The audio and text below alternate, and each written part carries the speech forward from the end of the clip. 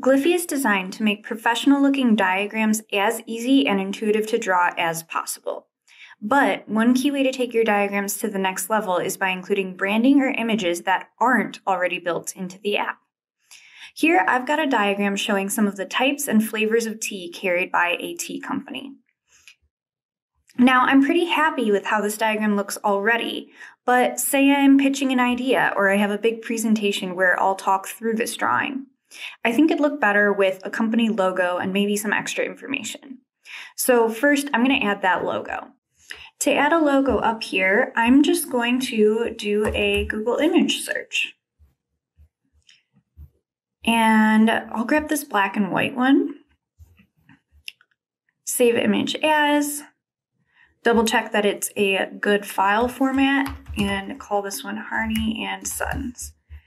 And I will drop this into my special folder. Great, so back to Gliffy.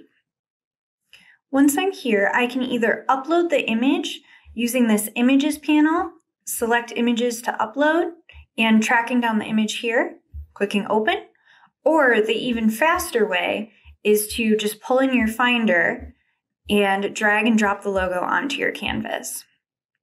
Now I'm going to take a second to make this look prettier. I'm going to size it down, move it up here, bring this to the front, and remove the stroke. I'm going to change this to just say tea assortment too. And I'll make that type a little bit larger. Give it an underline.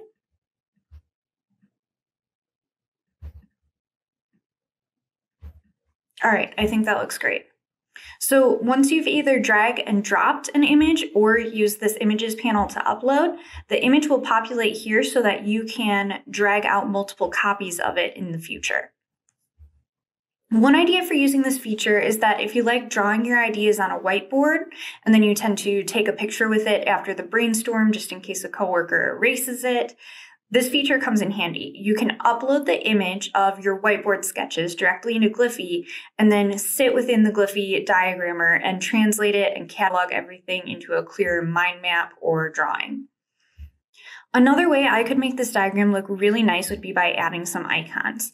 So I'm going to click More Shapes and click Add a Custom Library.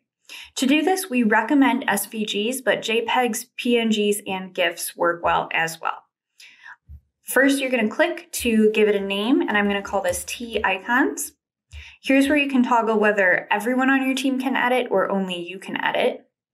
And then I'm going to pull up my Finder window again and drag and drop these icons into the editor. Great, you see them load in here. Click Save Library, and they will automatically load in your left panel with all the shapes right here. This Settings button allows you to edit, remove the library, remove it from your sidebar, and delete these shapes permanently. So once you've created this custom library, all you need to do is drag and drop shapes into the diagram just like you would use any of the other shapes in Gliffy. I'm going to size these down a bit. And this icon is for decaf tea. So I'm going to go ahead and put this icon over all the herbal teas, which I know are decaf, as well as the ones that we've labeled decaf in the diagram. All right, and now I'm going to add this icon, which I want to be for some of the best-selling or favorite teas. Size it down. And one thing to note, you might see it jump behind some of your shapes.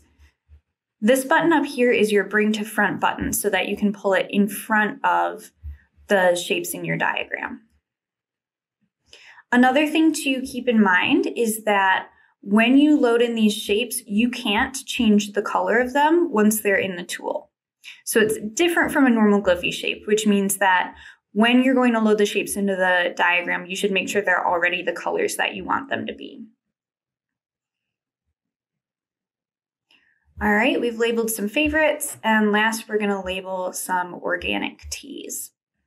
Size this down.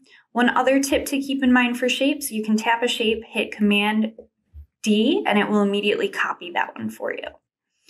And we're going to use this to label all our organic teas.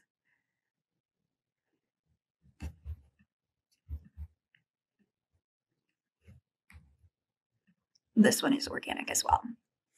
So again, once you've created a custom library, you can manage it with this gear icon here. The other thing to keep in mind is that once you've created this custom library, it's not only available for this diagram. They're saved in your Gliffy account so that you can easily access them later.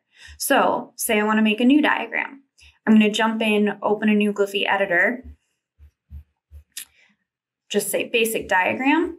And in order for me to get those icons back in here, I can go to custom libraries and select this T icons option, and it loads them in for me to use in a new diagram as well.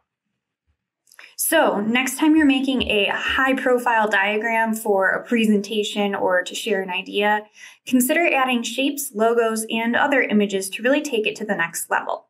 It's a great way to add branding or create graphics that'll be shared outside your organization. That's a wrap on this tutorial. I hope adding your own shapes helps you get even more creative with Gliffy.